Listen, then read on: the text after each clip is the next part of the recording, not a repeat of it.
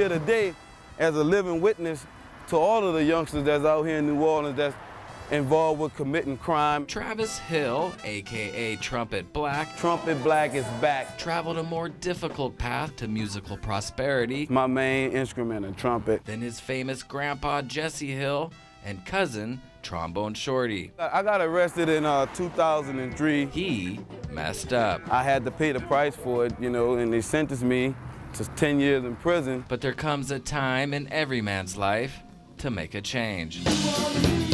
I always resorted back to music, so while I was in prison, I dedicated most of my time into educating myself and educating other people. It helps. Trumpet Black came from one of the preeminent hotbeds for musical talent in the world. I'm from the great state of the Treme, and I'm from a city called the Sixth Ward. My whole life right here in the Sixth Ward. This is the world famous Culver Theater, a family business that we have, the Oop-Oop-A-Doo bars. See, he's from the Sixth Ward too. That's my cousin right there, that's Ronan. Man shot. So this is home. This is where I come from. This is my area, and I'm proud to be standing here. We blessed to be able to come back to it after Hurricane Katrina.